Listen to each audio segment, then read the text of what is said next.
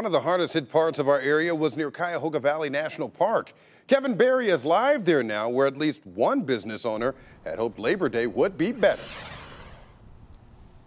Yeah, Frank, Canal Road is really just part of the Canal now, right by the Towpath trail. And this is Canal Road right outside the Canal Towpath Bar and Grill here in Garfield Heights. And you can see the water not only in the road, but also into this business's parking lot as well. And the chef here, T.J. Walker, says that this kind of flooding happens fairly often, but that this is worse than normal. And he said it came on a bad day because they were excited for a busy Labor Day holiday, trying to offset some of those losses they've incurred in 2020 because of the coronavirus.